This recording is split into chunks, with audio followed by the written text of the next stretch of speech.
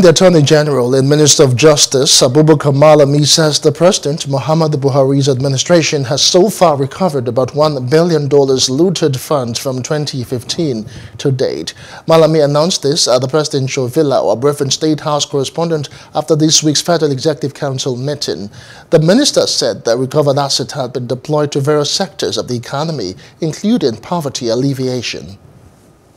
If you are looking at it from other perspectives, for example, perspectives relating to the recovery of the looted assets, the government of President Muhammadu Buhari has succeeded in recovering around $1 billion from its inception to date.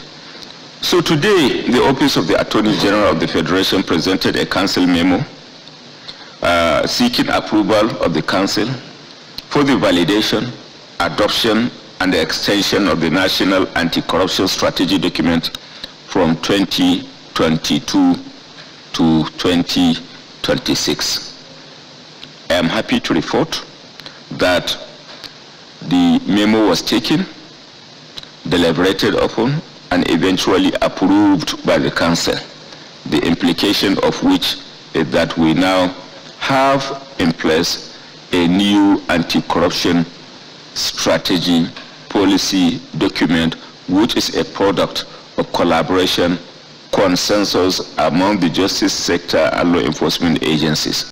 Hello, hope you enjoyed the news. Please do subscribe to our YouTube channel and don't forget to hit the notification button so you get notified about fresh news updates.